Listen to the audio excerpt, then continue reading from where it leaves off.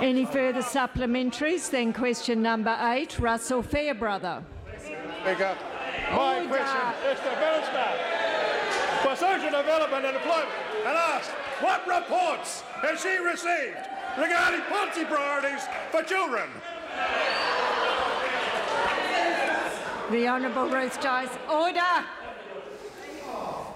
Oh, the Honourable Maurice Williamson. I'm slightly perplexed, and I'd like some form of an assurance from the government that that is the real Russell Fairbrother. He normally sits over there, and that voice was not the voice of Russell Fairbrother. It may have been. The Honourable Ruth Dyson.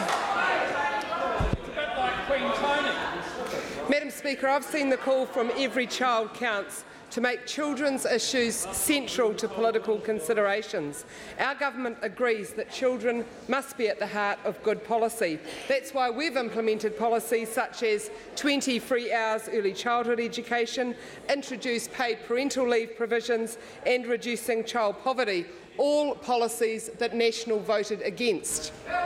Supplementary question, Russell Fairbrother. Supplementary.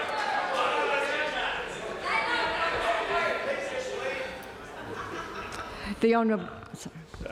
Not yet, Madam.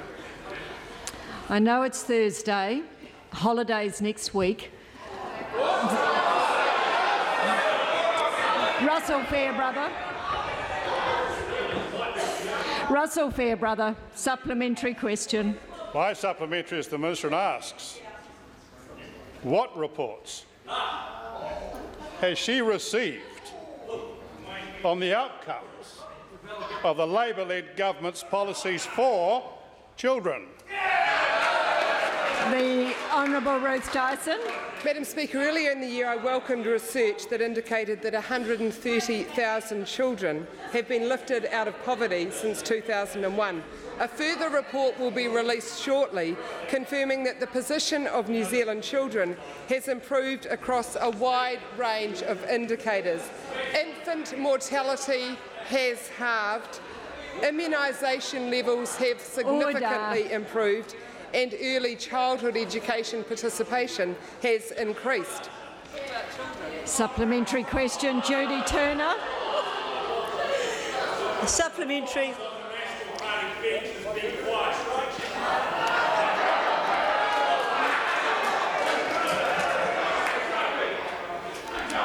Judy Turner.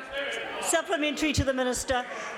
Does the Minister agree that any children's policy that doesn't prioritise improved support for the 10% of children with disabilities who currently only attract 1% of the funding for compulsory education towards their support, that any policy like that lacks credibility?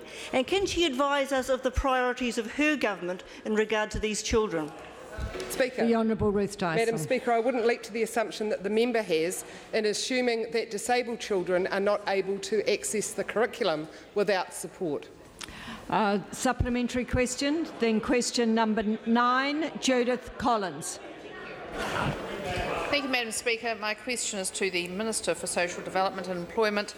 Is she satisfied with Work and Income's approach to individual case management? If so, why? Speaker. The Honourable Ruth Dyson. I believe that more can be done to ensure that every person receives the support and services that meet their individual circumstances. That's why I've announced even further steps towards the core benefit to modernise the benefit system. Supplementary question, Judith Collins. Thank you, Madam Speaker. To the Minister, is she satisfied with how Work and Income behaved towards cancer sufferer Richard Burr, as detailed by her ministry in evidence before the Social Services Committee?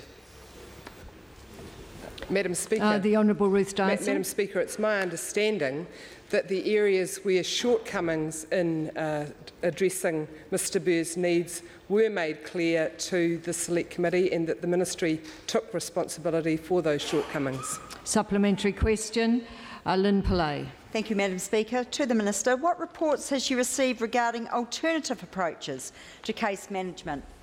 Speaker. The Honourable Ruth Dyson. Madam Speaker, I've seen an extraordinary report advocating the return to the failed policies of the 1990s, punitive work testing of sole parents and of sickness and invalid beneficiaries. And I've seen a response that says This policy does more to stroke the shibboleths of party supporters than meet any pressing social need.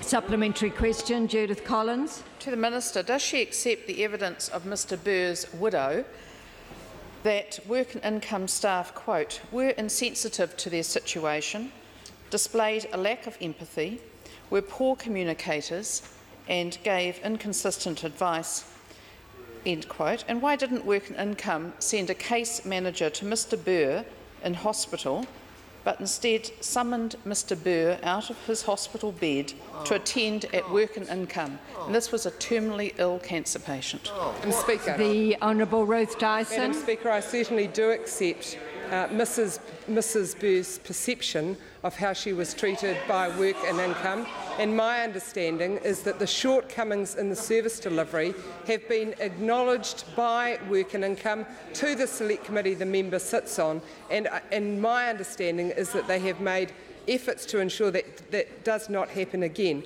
I dispute the assertion that the member makes that, knowing that Mr Burr was terminally ill and in hospital, he was required to attend a Work and Income office. I dispute that assertion. Supplementary question, Judith Collins. Well, since the Minister now wants to talk about Mrs Burr's perception, does she now accept the findings of the Social Services Committee tabled today in this Parliament, that Mr Burr's treatment is not an isolated case, and that the issues raised by Mr Burr's widow and others are serious and need addressing? And if so, what, after 9 long years, is she going to do about it?